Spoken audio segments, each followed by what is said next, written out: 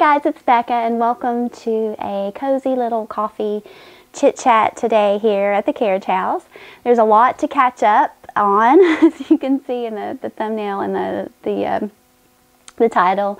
So there's a lot going on here. It's been really busy. The kittens, there's a story behind which I will tell you about in a few minutes. I feel like it's definitely a divine intervention with whatever, especially what all's been going on around here. But first, I just want to say I hope you all are doing well, and I hope all is good. I'm still trying to get to comments, all the sweet comments lately, the past few videos, and I'm still trying to get to those, and I haven't gotten to them as quite as I like to. Mainly because used to at night, that's when I would reply to comments. I would edit and get a lot of that done because, you know, we have 4 kids, and including a 2-year-old and a 4-year-old, almost 5. And that's when a lot of that could be done. But I've noticed I wasn't sleeping well at night because of maybe the computer screen, you know, just the bright light. And I wasn't getting the good quality sleep that I need. So I ended up putting the computers and, you know, phones, all that away about after 8 o'clock. And I end up, my husband and I end up, we may watch like a movie, or sometimes we watch Julia Child or little things like that, but it tends to be a little bit more subdued. Or the fall ambiance, you know, how you have that fireplace on, and falling leaves or snow or whatever, you know, on YouTube. But that, again, those seem to be a little bit more relaxing and subdued. So I'm not getting quite as, you know, much as I like in at night, but I you know, decided to put that away. And it seems like I am sleeping a little bit better. But I do have a time slot in the afternoon where I tell my kids I need to respond to my comments and viewers and subscribers because you guys mean so much to me. So I tell them, I'm like, you know, I need to do this. You go run off and play. So there's that. And then also too, this microphone that I use, this lapel here, it doesn't seem like, it maybe sound fine to you guys, but it's not as good of a quality as what I normally use for voiceover. So I apologize if it's not that nice sound. There might be some like noise in the background, not like physical noise, but just that staticky kind of noise, or you may not be able to hear me well. You may have to turn up your volume really high. But I did get a new mic, a lapel, for when I do these kind of one-on-one videos. So hopefully when I get that set up, it'll work out a lot better. So it really is a very chilly fall day out right now, and the leaves are, you know, we're very deep in fall, so cold weather is coming soon, at least to us in Iowa. So today I've just been, we finished homeschool not too long ago. Usually Thursdays are kind of laid back, and we do games and just kind of wrapping up what we did for the week. So I'm kind of looking forward to the weekend. Okay, so we're going to start with the kittens, the kitten story. I may feed them in a few minutes. They're playing. I'm gonna, especially at the end of the video, I'm gonna get some footage and put. Get a lot of pictures, and not pictures, but videos, and I'll post at the end of the video of them playing, and you can see. But I may here in a few minutes grab one so you can see. Actually, I'll grab one real quick. But this one, we don't have names for them yet. But I do have one little cat over there that's playing. His name's Xavier. So all this is actually tied around him, the little boy who ended up passing away. He was about an hour from here. They're still trying to determine the cause of death and everything, but I know I've talked about him a lot in the past videos, and it just really, that's what really did me in these past few months. It just affected my heart in such a way. He was found in a cornfield. He went missing for about 4 months, and just real close to home. We were real big advocates for the family and everything. So anyways, okay, so I'll start with the story. So, okay, so this past month or a couple months has been pretty difficult. You know, we all go through hard times. I know it's just not me. I mean, we all do, but it seemed like it was kind of coming just in a series where I couldn't kind of catch a break. So my grandmother ended up passing away, and she lived a good life. She was, you know, she was in her 90s and everything, but it's still, you know, it's still sad and everything. So, and there's that. And then I ended up having a miscarriage. You know, you see the positive pregnancy test, and you get excited. We weren't even planning for a child, but we were. When I found out, I was excited because, of course, we were going to accept the child, and I was just really excited. I knew, I thought I was like, oh my gosh, because I'm 41, but you know, joy sort of took over, and kind of all the negative thoughts and the doubts and all that, it kind of went away and everything. I was just pure joy, but it was an early miscarriage, so I guess if it were to happen, I'd rather it happened earlier. But you know, and that's hard. That's emotional. That's hard. I know some of you have had that, and so there was that, and that was actually the day after I found out that Xavier had been discovered in the cornfields, and I'll leave the link down below too if you're interested in the case and everything, but that was a little strange and everything. So, and that took a definite toll on me, especially a child. He was 11 or 11, I believe. It's just it's tragic. So after that, I was just kind of, you know, in the videos too, I was just like, it has just been really just kind of pushed down a little bit. Like I can't get up to the surface and do the daily things that I found joy in, just the simple mundane things that I do around the house, because I you know, we live out in the middle of nowhere. I know most of you know, and I only get out of the house once a week, so I end up staying at home. We go for walks and all that kind of stuff, but I'll show you Xavier. He's in a real serious playtime with one of his sisters over there. But this little fella's cute too. But so anyway, so a couple weeks after that, I was telling my husband, and we were talking about, well, maybe another kitten. I was thinking about maybe finding an orange kitten, just to kind of almost as like therapy and healing. And I know we have a ton of cats already, and so we went to. I was looking around like, you know, Craigslist and everything, and I wasn't having much luck with finding an orange kitten, but just any kittens for that matter, because it's not really that time of year. But and then I was looking at shelters too, because that's our first. That, and then usually Craigslist, because usually they give them away for free, and you know, sometimes those the ones that don't want to end up in a good home. But then the shelters, we were looking for one, and there was one about an hour away from here, but he wasn't going to be ready to take home until like mid-November, which was fine. I was like, okay, well, we'll wait. So, okay, so about 2 or 3 days later after that, I thought, well, I'll wait and see what happens. I'll go outside and find about 6 literally orange kittens. They're mostly all orange. This one's probably the orangest one. The other one is Xavier, the other one that I named. So I thought this one was a girl at first. We thought this one was a girl at first. So I was like, okay, well, the other one, which they're all sweet. They've got all sweet personalities. But the other one has a lot of orange on him too, and he's white. I'll show you. So that one's Xavier. And then we ended, I think this guy may be, I don't know what we're going to name him. I don't know. My kids want to name him, so, you know, I think they wanted to name him like Pudding and all that stuff. And that's all cute. But then part of me wants to name him after like literary people, like, you know, Edgar Allan Poe, or King Arthur, or what's his name?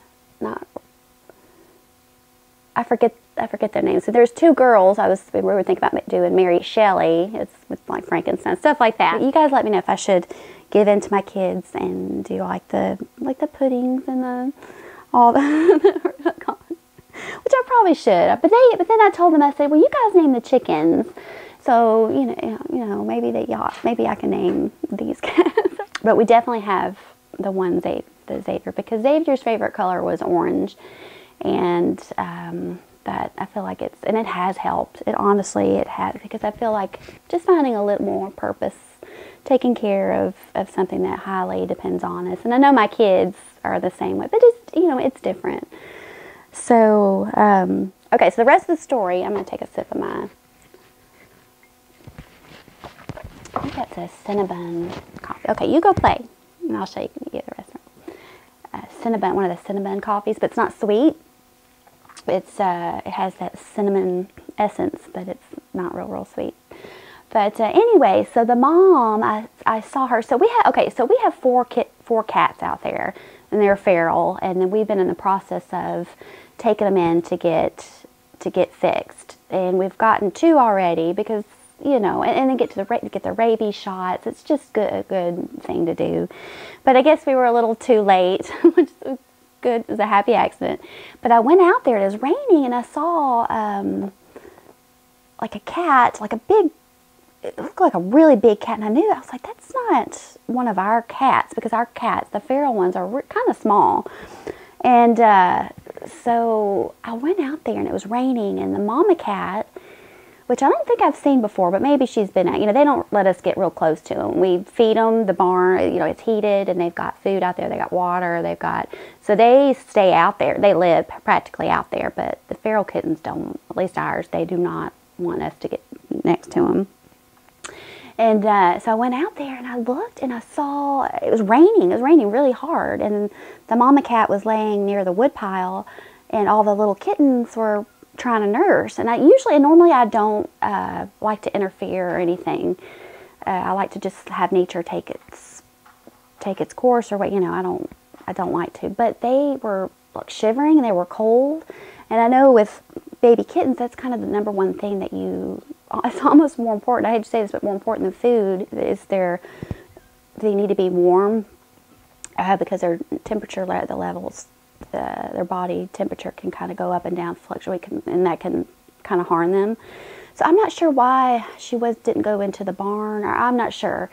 So, but she let me get up close to her, and so what I did was I took the kittens and I put them in a box right into the barn next to the wood pile, and so they could be dry. And she didn't really run off that quickly. She kind of went away a little bit, and so we left them in that box, and we let the garage door, not garage door, but the Morton building door up, so that way she can get to them, because their scent of smell is amazing, and I know she would have smelled our kittens, you know, because I don't want to take them away. So they were out there for a few days, and they were just meowing a lot, and which is kind of a sign that they're hungry. So I was worried, and they were too young to feed regular cat, like canned food. They actually are, I'm starting on them right now, because I think they're about 5 weeks old right now. So, but we did end up getting, so I was worried, because I'm like, is she not coming back to feed her kittens? So we ended up getting a little hunter cam, and put it out there, and we noticed at night, you know, all the cats were out there, all our feral cats, because that's where they eat. They don't sleep really, because they're, well, you know, hunting or whatever they're doing, but they're eating out there, and everybody's out there. But I never saw the mama cat. We saw her eating, but we never saw her get into the box. And it was the type of box that was kind of easy for her to get in, but it was high enough to where the kittens couldn't. No, here's another one. They need clean. Their eyes need, I've been trying to clean them off a little bit. And they clean each other, but usually the mom will clean. But here's another one. These are the lighter ones, kind of like so I wouldn't necessarily call these an orange one, but they're so sweet. I think that this one's a little girl. We're still trying to figure it out. I'll get Xavier in just a minute. But, so anyways, so we knew she was taken care of. She was taking care of herself and everything. And we thought maybe she was just tired. For 4 weeks, 3 weeks, she was nursed, because they looked pretty healthy and everything. And I wanted to give them a chance to, and we couldn't bring her in because she wouldn't let us catch her or anything. And I wasn't about to do that, because it's just, so we ended up,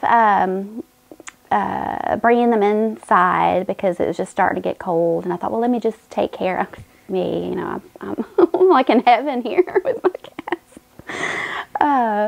So it has helped me in the whole healing process, though, with what's been going on and everything. It is just, it's funny. And the kids too, it's good for the kids, because they can bottle feed them, and my I had to watch out for my 2-year-old because he'll end up stepping on them and hurting them. But my 4-year-old is trying to feed them, and he does a good job. But I look most forward to at night when all the kids, especially the young ones, are in bed. And here's this little. We were thinking about naming him either Latte from my kids. That's actually kind of like a little bit better, or Lord Byron. My husband was saying because Mary Shelley and then Lord Byron, they were all friends and poets and all that stuff. But this guy's funny. Him, Xavier, and this little guy are the 3 main big brothers, and they're always fighting over the bottle and everything. So I just said, you guys. So that's that. So we're taking care of them inside. They're in my room right now. Okay, so this one's Xavier. So he's pretty orange. We've got some orange and white ones. They're all crawling on me now. I have to wear shirts. Well, this one's not long sleeves, but I try to wear long sleeve shirts and shirts that come up to here because their little claws are like they are very, very sharp. So,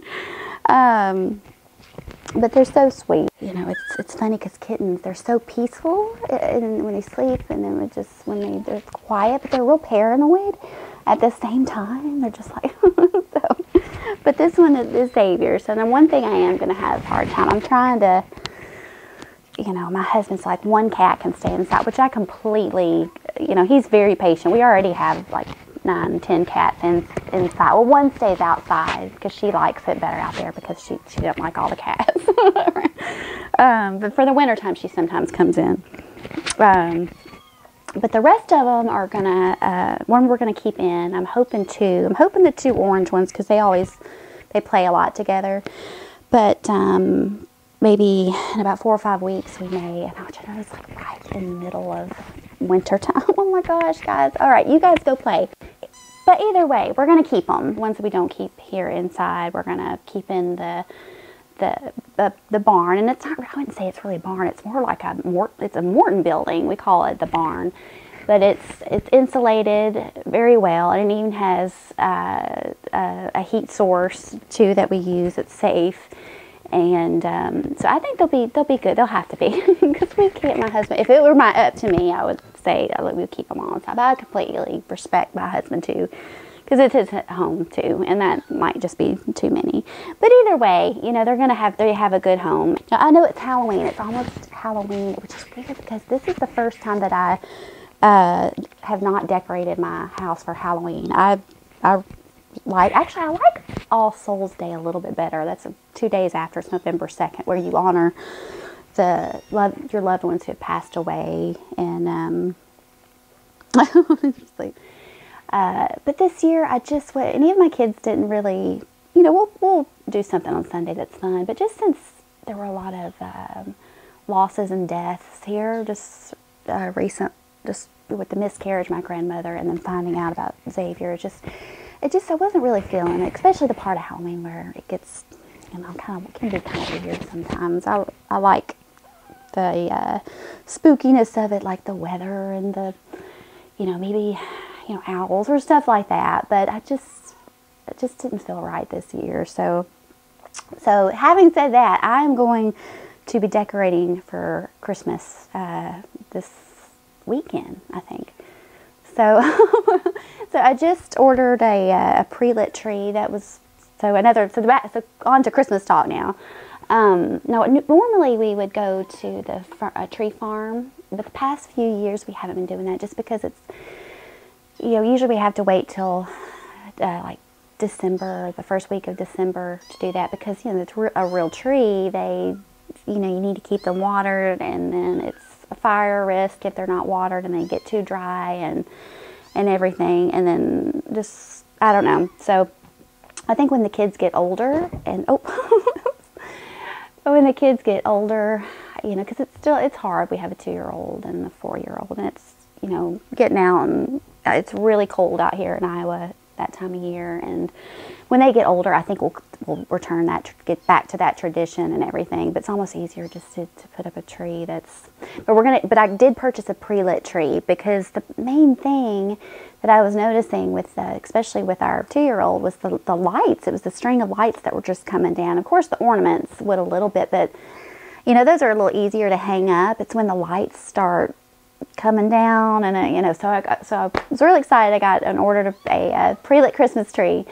So next week the video will be some Christmas decorating. So it might be a little early, I know, but I just want to get my home decorated for Christmas early this year. I don't know. I just feel you just want it cozy and, you know, I'll just have that feeling of Christmas time.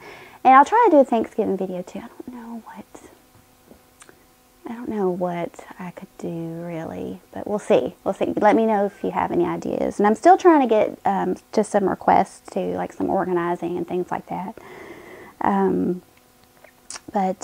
So yeah, so Christmas, I think that's going to be one of the main things. I think one year I did like a black and white theme, that the buffalo check, which was really popular. But I think I might do something else, maybe just kind of, I don't know, just want to make everything just cozy. Maybe use a lot of pine and, you know, natural woods and things like that. But we'll see. I'm really excited. So next Thursday will be the start of the Christmas decorating. So I'm really looking forward to that. And I'm trying to think if there's anything else really going on. I know I had that homeschool channel, and I'm still trying. Oh my gosh, I've been meaning to post on there, and it's been so hard because, you know, homeschooling during the day, you know, it's just a lot. It's a lot, but homeschool is going really well.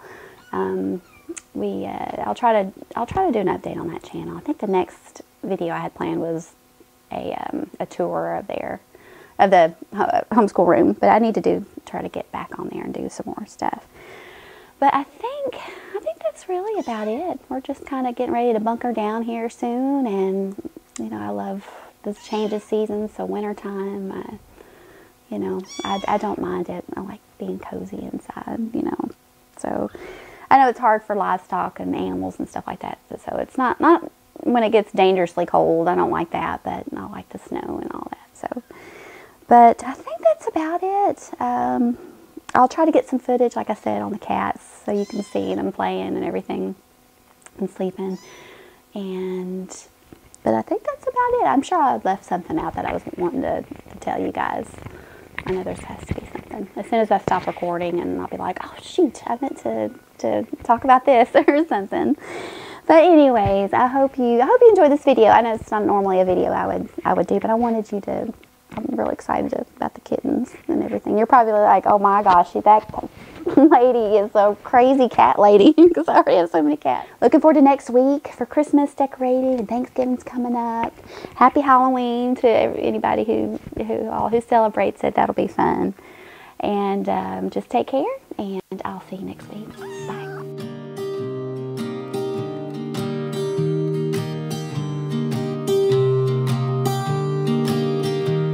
I was never the one to write up a song for just anyone. I was always the one to find myself lost in old conversations.